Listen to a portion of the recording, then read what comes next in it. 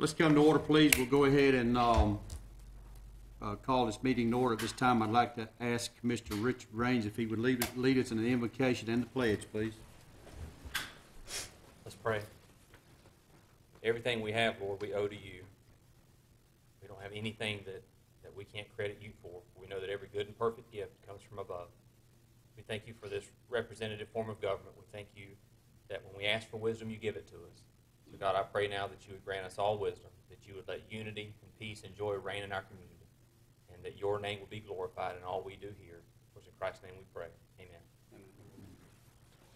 I pledge allegiance to the flag of the United States of America and to the republic for which it